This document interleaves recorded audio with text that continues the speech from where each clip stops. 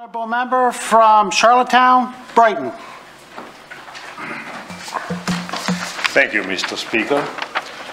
Our island tourism and cultural industry generates millions of dollars each year and creates tens of thousands of jobs in communities across the island. However, tourism on the island is going to look very different in the wake of the COVID-19 pandemic.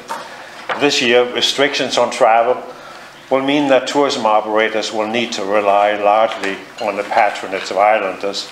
Inevitably, there will be a downturn in business. So it's vital that the provincial government does everything it can to support the tourism and cultural industry during what will be a difficult 2020.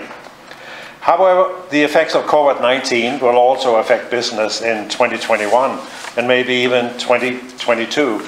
With this in mind, it is clear that the province, together with the tourism and cultural industry, will need to rethink its approach to hospitality and visitor experiences in the face of social distancing guidelines, limits on mass gatherings, and requirements for self-isolation. Fortunately, there are many opportunities to support tourism that abides by such public health guidelines.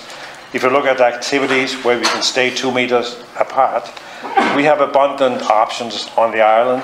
We have endless beaches, great waters for wind and kite surfing, rivers for kayaking, canoeing, trails and winding roads for biking and walking, and of course all those precious opportunities for culture, food and drink.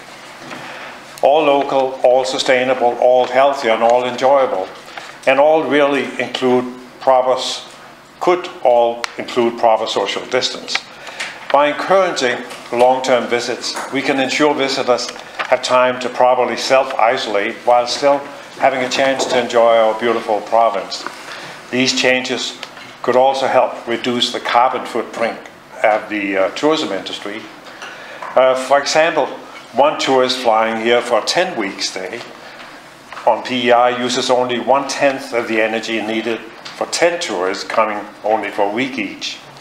And isn't it lucky that the same long-term tourist is also 10 times less likely to bring COVID-19 here when compared to 10 short-term tourists? Let's promote and offer solar-powered cottages and electric cars for a complete package of sustainable and safe services. COVID-19 will be with us this year and next. It's time to promote sustainable and long-term tourism, which also inherently is safe against COVID-19 threats. We want people to stay so long that they'll never want to leave again. Thank you.